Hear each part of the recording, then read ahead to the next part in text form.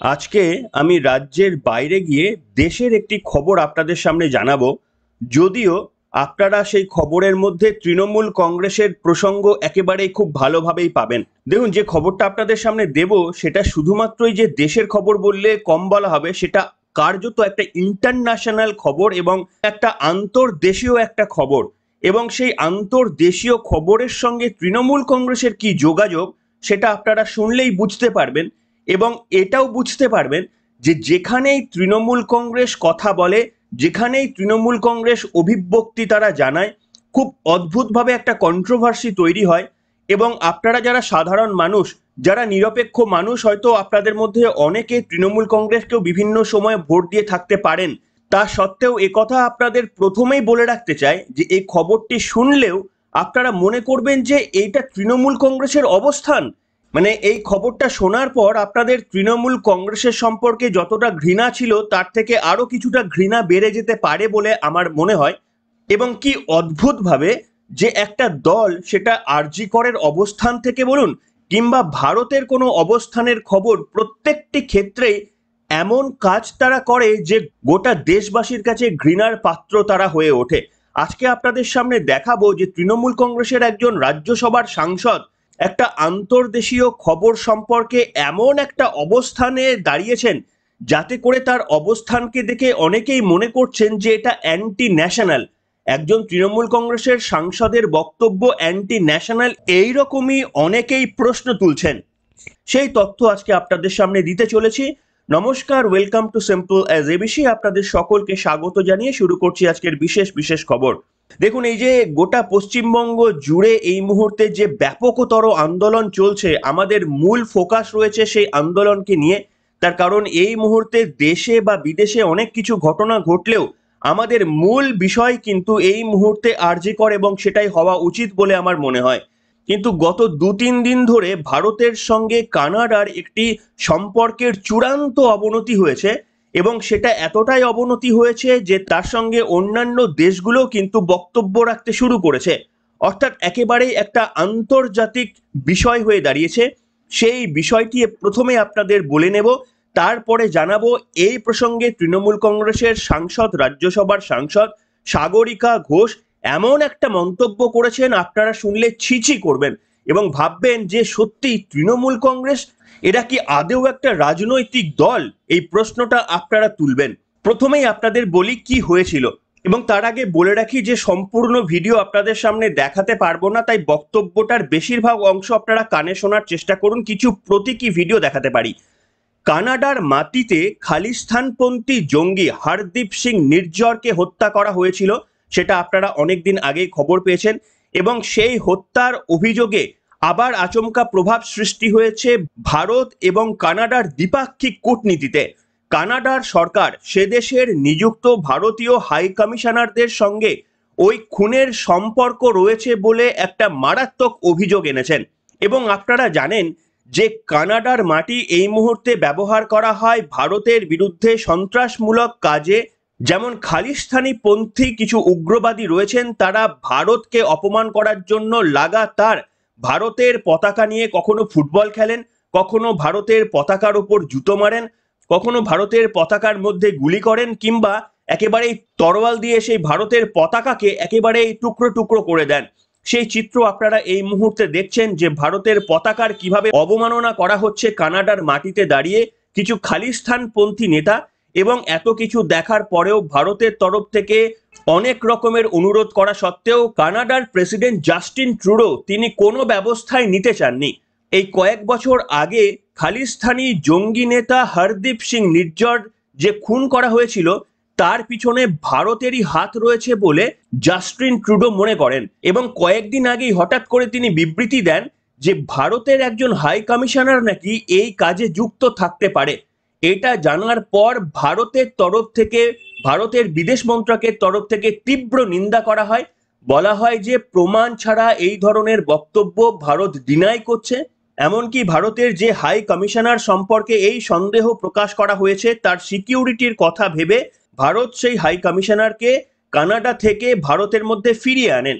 এবং শুধু তাই নয়, মোদী সরকার একেবারে কঠোর সিদ্ধান্ত নিয়ে কয়েক ঘন্টার মধ্যেই বিদেশ মন্ত্রকের তরফ থেকে পরিষ্কারভাবে জানিয়ে দেওয়া হয় যে কানাডার হাই কমিশনার যারা এই মুহূর্তে ভারতে কর্মরত রয়েছেন, সেই 6 কূটনীতিককে 19শে ডিসেম্বর বেলা 11:59 ভারত থেকে তাদের চলে যাওয়ারও নির্দেশ দেওয়া হয়েছে। অর্থাৎ এই যে দ্বিপাক্ষিক সম্পর্কের অবনতি, তার প্রসঙ্গে ভারত বলেছে কানাডার 6জন যে কূটনীতিবিদ রয়ে গিয়েছেন তাদেরকে অবিলম্বে সময় ধরে 19শে ডিসেম্বর বেলা 11:59 আগে ভারত থেকে তাদের চলে যাওয়ার নির্দেশ দেওয়া হয়েছে। এই হয়েছে সামগ্রিক বিষয়। এবার আপনারা বলুন যে এই ঘটনাটা, এটা একেবারে দ্বিপাক্ষিক একটি বিষয় এবং আন্তর্জাতিক একটা বিষয়, ভারত এবং কানাডার বিষয়। এবার আপনারা বলুন যে এর সঙ্গে তৃণমূল, বিজেপি, কংগ্রেসের কি কোনো রকমের আলাদা মতামত হতে পারে? এক্ষেত্রে তো সকলেই একেবারেই নির্ঝঞ্ঝাটে এবং নির্বিবাদে সকলেই ভারতের পাশেই থাকবেন। তার কারণ ভারতের সঙ্গে অন্য দেশের যদি কূটনৈতিক বা কোনো যুদ্ধ শুরু হয়, সেক্ষেত্রে 140 কোটি ভারতবর্ষ দল মত নির্বিশেষে ভারতের পাশেই দাঁড়াবেন, এটাই স্বাভাবিক। কিন্তু দেখুন, তৃণমূল কংগ্রেস আর স্বাভাবিক এই দুটো তো এক নয়। আমরা যা এক্সপেক্ট করি, সাধারণ মানুষ যা এক্সপেক্ট করে তৃণমূল কংগ্রেস যে তার উল্টো কাজ করবেন, সেটাই স্বাভাবিক। এবং এবার যে বলবো, তৃণমূল কংগ্রেসের রাজ্যসভার সাংসদ সাগরিকা ঘোষ যে কাণ্ডটি করলেন, কার্যত আপনারা শুনলে যেমন অবাক হয়ে যাবেন, তেমনি ভাববেন যে সত্যি তৃণমূল কংগ্রেস কি আদেও একটা রাজনৈতিক দল, নাকি রাজনীতিতে প্রাসঙ্গিক থাকার জন্য, কোনো একটা রাজ্যে ক্ষমতায় টিকে থাকার জন্য ভারত বিরোধিতা করতেও এরা পিছপা হয় না। হ্যাঁ, একেবারেই আপনারা সঠিক ধরে নিয়েছেন যে এই যে দ্বিপাক্ষিক একটা আলোচনা বা একটা ঠান্ডা যুদ্ধ চলছে, এবং আপনারা জানলে অবাক হবেন এই দ্বিপাক্ষিক যে কার্যত একটা ঠান্ডা যুদ্ধ শুরু হয়েছে দীর্ঘদিন ধরে, যেটা চলে আসছে, এবং আপনাদের দেখালাম কিভাবে কানাডার মাটিতে দাঁড়িয়ে ভারতের পতাকাকে অবমাননা করা হচ্ছে। এই অবস্থায় যখন ভারত কড়া পদক্ষেপ নিচ্ছে, তখন তৃণমূল কংগ্রেসের সাগরিকা ঘোষ যে বক্তব্য রেখেছেন তাতে কানাডাকে সাপোর্ট করেছেন, ভারতকে প্রশ্নের মুখে ফেলেছেন। ভাবতে পারেন কতটা নির্লজ্জ যে কানাডার সঙ্গে ভারতের একটা দ্বিপাক্ষিক যখন যুদ্ধ শুরু হয়েছে, এবং এই যুদ্ধের মধ্যে ইউএসও আবার নাক গলিয়ে দিয়েছে। জো বাইডেনের সরকার তারা কানাডার পাশে সর্বসম্মতিক্রমে সাপোর্ট করে বলেছে ভারতকে নাকি অবিলম্বে সাহায্য করা উচিত কানাডাকে।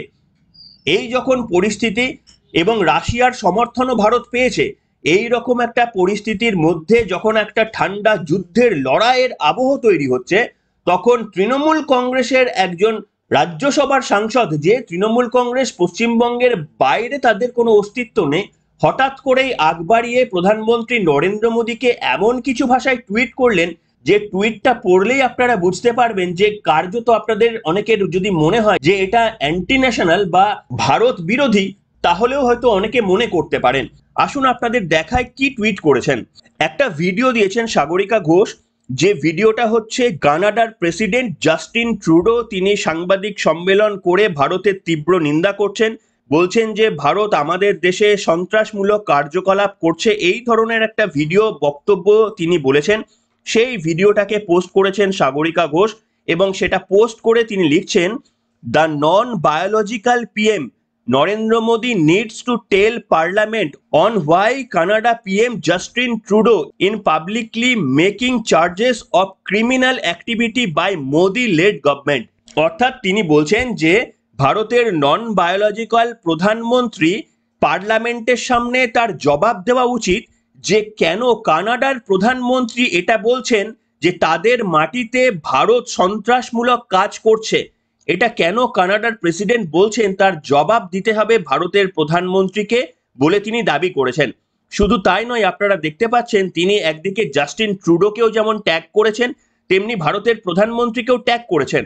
অর্থাৎ তার এই বক্তব্যটি কানাডার প্রেসিডেন্টও যেমন শুনতে পাচ্ছেন, তেমনি ভারতের প্রধানমন্ত্রীও শুনতে পাচ্ছেন, কানাডার লোকও যেমন জানতে পাচ্ছেন, ভারতের লোকও জানতে পারছেন। অর্থাৎ কানাডার লোক তারা বুঝতে পারছেন যে আমাদের পার্লামেন্টের একজন প্রতিনিধি তারা কানাডার পাশে দাঁড়াচ্ছেন, ভারতকে অপোজ করছেন। কতটা নির্লজ্জ হতে পারে, বা কি ভাষায়, কি গণতান্ত্রিক ভাষায় আপনাদের এদের বিরোধিতা করবেন সেটা আপনারাই ঠিক করে দেখুন। কিন্তু কতটা নির্লজ্জ এরা হতে পারে যে মোদী সরকারকে অপদস্থ করার জন্য, প্রথম কথা দেখুন, নন বায়োলজিক্যাল পিএম এটা তিনি লিখেছেন, এবং যেখানে তিনি ট্যাগ করেছেন জাস্টিন ট্রুডোকে। জাস্টিন ট্রুডো এমনিতেই ভারতকে শত্রু বলে মনে করে, সেখানে এই সাগরিকা ঘোষের মতো তারা কার্যত আরো উস্কানি দিচ্ছেন কানাডাকে এবং তাদেরকে কার্যত সমর্থন করছেন এবং তাদের সমর্থন করে ভারতের প্রধানমন্ত্রীকে তীব্র কটাক্ষ করে তাদের কাঠগড়ায় তুলছেন। কতটা নির্লজ্জ তৃণমূল কংগ্রেসের ভূমিকা একবার ভেবে দেখুন, এবং এটার পরেও তৃণমূল কংগ্রেস কোনো বক্তব্য তাদের নেই। যে ভিডিওটা তিনি পোস্ট করেছেন জাস্টিন ট্রুডোর, সেই ভিডিওটা আপনাদের শোনাবো, যেখানে তিনি পরিষ্কারভাবে বলছেন তাদের দেশের মাটিতে নাকি ভারত ব্যবহার করছে সন্ত্রাসের কাজে। আর এটা জানার পরেও সাগরিকা ঘোষ তিনি জাস্টিন ট্রুডোর ওপর কোনো সন্দেহ করলেন না যে তিনি মিথ্যে বলছেন, তিনি ভুল বলছেন, এটা সন্দেহ করলেন না। তিনি একেবারে সন্দেহ করলেন ভারতের প্রধানমন্ত্রী মিথ্যে বলছেন, অর্থাৎ কার্যত জাস্টিন ট্রুডোর পাশে দাঁড়ালেন। দেখুন সেই ভিডিওটা দেখুন যেটা তিনি পোস্ট করেছিলেন। I think it is obvious that the government of India made a fundamental error in thinking that they could engage in supporting criminal activity against Canadians here on Canadian soil, whether it be murders or extortion or other violent acts. It is absolutely unacceptable for any country, any democracy that upholds the rule of law. That is why we have taken such significant measures, why the RCMP chose to come out today and disrupt the pattern of Indian diplomats collecting through questionable and illegal means information on Canadian citizens that were then fed to criminal organizations that would then take violent actions from extortion to murder against Canadians. No country, particularly not a democracy that upholds the rule of law, can accept this fundamental violation of its sovereignty. Canada fully accepts and respects the sovereignty and the territorial integrity of India. We expect India to do the same. In this case, they did not. দেখলেন বন্ধুরা, এই ভিডিওটা দেখার পর নিশ্চিতভাবে যে দেখুন যে কোনো দ্বিপাক্ষিক আলোচনায় সেটা ভারত সরকারের প্রতিনিধিরা তারাই উত্তর দেবেন, তার কারণ আমাদের গোটা দেশ যে ইউনাইটেড রয়েছে এটা বোঝানোটা অত্যন্ত প্রয়োজনীয়। এবং এই পরিস্থিতিতে দেখুন একটা যুদ্ধ তৈরি হতে পারে, আজ না হলেও আগামী 10 বছরের মধ্যে কানাডার সঙ্গে একটা যুদ্ধর আবহাওয়া তৈরি হতে পারে। সেই ক্ষেত্রে দাঁড়িয়ে এমন যখন একটা পরিস্থিতি, যখন ভারতকে চাপে ফেলার জন্য ইউএস পর্যন্ত একেবারেই মাঠে নেমে পড়েছে, যখন বিষয়টি শুধু দুটো দেশের মধ্যে নয় অন্যান্য দেশের মধ্যেও ছড়িয়ে গিয়ে অনেকেই ভারতকে চাপ দেওয়ার চেষ্টা করছেন। এবং দেখুন খুব স্বাভাবিকভাবে যে কানাডাতে আপনাদের দেখালাম যে ভারতের পতাকাকে ওপেনলি কিভাবে লাথি মারা হচ্ছে, ফুটবল খেলা হচ্ছে ভারতের পতাকাকে নিয়ে, এইটা দেখে তো যে কোনো কারোর রক্ত গরম হয়ে যাবে। কিন্তু এই তৃণমূল কংগ্রেসের লোকজনদের সম্ভবত রক্ত গরম হয় না, সাগরিকা ঘোষের এসব দেখে রক্ত গরম হয় না। তার রক্ত গরম হয় এসব নিয়ে যখন প্রতিবাদ হয়, এসব নিয়ে ভারত যখন কোনো পদক্ষেপ নেয় সেটা তাদের গায়ে লেগে যায় এবং জাস্টিন ট্রুডোকে পর্যন্ত সমর্থন করে দিচ্ছেন। আপনারা কি বলবেন? এই তৃণমূল কংগ্রেস আদেও কি একটা রাজনৈতিক দল? এদের উদ্দেশ্য কি? এবং যারা আপনারা এই তৃণমূল কংগ্রেসকে ক্ষমতায় এনেছেন, শুধুমাত্র যে আমাদের রাজ্যে ক্ষতিটা হচ্ছে এমনটা নয়, আমাদের গোটা দেশের নিরিখেও মুখ পুড়ছে যে আমাদেরই পার্লামেন্টের একজন মাননীয় সাংসদ তিনি ভারতের প্রধানমন্ত্রীকে নন বায়োলজিক্যাল বলছেন এবং তার সঙ্গে ট্যাগ করছেন কানাডার প্রেসিডেন্টকে। অর্থাৎ কানাডার প্রেসিডেন্ট এটা দেখতে পারবেন যে ভারতের পার্লামেন্টের একজন ল মেকার তিনি ভারতের প্রধানমন্ত্রীকে নন বায়োলজিক্যাল বলে আক্রমণ করে সেই তথ্যটা তার কাছে পৌঁছে দিচ্ছেন একদিকে, তেমনি আবার জাস্টিন ট্রুডো যে উত্তরটা চাইছে ভারতের কাছ থেকে, নরেন্দ্র মোদীর কাছ থেকে, যে কেন কানাডার মাতৃকে সন্ত্রাসের জায়গা হিসেবে ভারত বেছে নিয়েছে, সেই প্রশ্নটা সাগরিকা ঘোষও করছেন ভারতের প্রধানমন্ত্রীকে। অর্থাৎ জাস্টিন ট্রুডো যে প্রশ্নটা ভারতকে করেছে, সাগরিকা ঘোষ তথা তৃণমূল কংগ্রেসও সেই প্রশ্নটা প্রধানমন্ত্রীর কাছে করেছেন। অর্থাৎ আপনারা বুঝতেই পারবেন তাহলে কি এরকম কোনো পরিস্থিতি সৃষ্টি হতে পারে যে ওই ঘটনাকে নিয়ে বা আগামী দিনে কোনো যুদ্ধের মতো যদি পরিস্থিতি সৃষ্টি হয়, সেক্ষেত্রে এই তৃণমূল কংগ্রেসের যারা মাননীয় সাংসদরা রয়েছেন, মাননীয় বলতেও আর ইচ্ছা করে না, সে যাই হোক, তারা কি এমন অবস্থান নেবে, ভারতকে বলবেন যে না এরা ভুল করছে, পাকিস্তান কানাডা ভারতের শত্রু দেশ, তারা ঠিক করছে, প্রধানমন্ত্রী নরেন্দ্র মোদীকে হারাতে গিয়ে এরা কতটা নিচে নামতে পারে তার প্রমাণ আজকে আপনাদের সামনে দিলাম। এবং আপনারা এটা দেখার পরেও যারা তৃণমূল কংগ্রেসকে সাপোর্ট করবেন নিশ্চিতভাবে করতে পারেন, কিন্তু যদি ভাবেন যে আপনারা দেশদ্রোহিতা করতে চান না কোনো একটা দলকে সমর্থন করে, তাহলে সেই ব্যাপারটাতেও সতর্ক থাকবেন। কারণ এখনো পর্যন্ত আমি মমতা বন্দ্যোপাধ্যায়ের একটাও স্টেটমেন্ট অন্তত পাবলিকালি দেখিনি বা খবরেও শুনিনি যে সাগরিকা ঘোষকে সতর্ক করে দেওয়া হয়েছে যে দেশের নিরিখে, আন্তর্জাতিক আলোচনার নিরিখে কোনো একটা আঞ্চলিক দল নাক গলাতে পারে না। এই সতর্কবার্তা মমতা বন্দ্যোপাধ্যায়ের কাছ থেকে আসেনি দেখে এখনো পর্যন্ত, খবর রেকর্ড করা পর্যন্ত আমি বেশ অবাক হচ্ছি। কাজে এটা ধরে নিতে পারি যে মমতা বন্দ্যোপাধ্যায়ের কি সমর্থন রয়েছে এই বক্তব্যের পেছনে। তাহলে কি যদি আন্তর্জাতিক দুই দেশের মধ্যে কখনো যুদ্ধ হয়, তাতে কি তৃণমূল কংগ্রেসের অবস্থান হবে ভারত বিরোধী? এই প্রশ্নটাই কিন্তু কার্যত তুলে দিলেন সাগরিকা ঘোষ। এবং এ নিয়ে শুভেন্দু অধিকারীও তিনি টুইট করেছেন, সেটাও আপনাদের একেবারে পর্বের শেষে এসে দেখিয়ে দিতে চাইব। শুভেন্দু অধিকারী সাগরিকা ঘোষের এই পোস্টের পর লিখেছেন, TMC supremo Mamata official on what grounds did you nominate Sagarika Ghosh to the রাজ্য সভা? Because she seemed to be anti-national, question mark, because she does great bidding for foreign powers.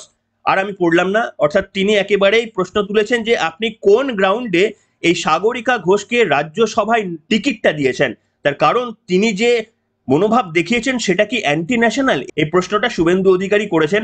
আমারও এই প্রশ্নটা, তার কার্যকলাপ কি দেশদ্রোহিতার সমান হয়ে যাচ্ছে না? এটা প্রশ্নের আকারে বললাম, কনক্লুশনে আমরা আসতে পারবো না, কিন্তু প্রশ্নটা মনে উঠলো সাগরিকা ঘোষের এই অবস্থান দেখে। কি বলবেন বন্ধুরা? এখনো কি মনে করেন যে এই তৃণমূল কংগ্রেসকে ভোট দেবেন আপনারা এবং ভারতবর্ষকে পরাধীনতার মতো জায়গায় নিয়ে যাওয়ার আরো একটা সুযোগ আপনারা তৈরি করবেন? ঠিক যেমনি ভাবে আমরা বলে আসি 200 বছর ভারতকে পরাধীন হয়েই থাকতো না যদি না ভারতের মধ্যে কিছু মির্জাফররা না থাকতেন। ভারতের মধ্যে প্রচুর মির্জাফর ছিলেন বলেই ভারতকে 200 বছর পরাধীনতার গ্লানি স্বীকার করতে হয়েছে। আর যদি ভাবেন সেই মির্জাফররা ইংরেজদের চলে যাবার পর ভারত থেকে বিদায় নিয়েছেন, সেটা নিশ্চিতভাবে আপনারা ভুল করবেন। তবে কে মির্জাফর সেই চিহ্নিত করার কাজ আমার না। আপনারা দেখতে পারবেন যে ভারতের মধ্যে এখনো প্রচুর মির্জাফররা রয়ে গিয়েছেন যারা ক্ষুদ্র স্বার্থের জন্য দেশকেও কাঠগড়ায় তুলতে তারা পিছপা হন না। ঠিক যেমন তাদের উত্তরসূরিরা ইংরেজরা যখন শাসন ক্ষমতায় ছিলেন তাদের কাছে যখন বশ্যতা স্বীকার করেছিলেন ওই ক্ষুদ্র স্বার্থের জন্যই। আজও কিন্তু যুগ যুগ ধরে সেই সমস্ত দেশদ্রোহীরা এখনো লালিত পালিত হচ্ছে আমাদের দেশে। তবে কারুর প্রসঙ্গে এই কথা আমি বললাম না, আমি জেনারিকলি এই কথাটা বললাম যে এখনো পর্যন্ত হয়তো প্রচুর ভারত বিদ্বেষী কাজ ভারতের মাটি থেকেই হয়ে ওঠে, যার প্রতিবাদ করাটা বোধহয় আমাদের সকলেরই প্রয়োজন। এটা একেবারে জেনারিক বললাম, এই আজকের ঘটনার প্রেক্ষিতে বললাম না, একেবারে জেনারিক একটা কথা বললাম। কিন্তু মাননীয়া সাগরিকা ঘোষের কাছ থেকে আমরা এক্সপ্লেনেশন চাইবো, তিনি কোন অবস্থান নিলেন? তিনি কি নিঃশর্তে প্রধানমন্ত্রী নরেন্দ্র মোদীর পাশে দাঁড়িয়ে ভারতের সমর্থন করছেন না? তিনি কি প্রধানমন্ত্রীর বিরোধিতা করে জাস্টিন ট্রুডোর হাত শক্ত, নৈতিকভাবে শক্ত করলেন?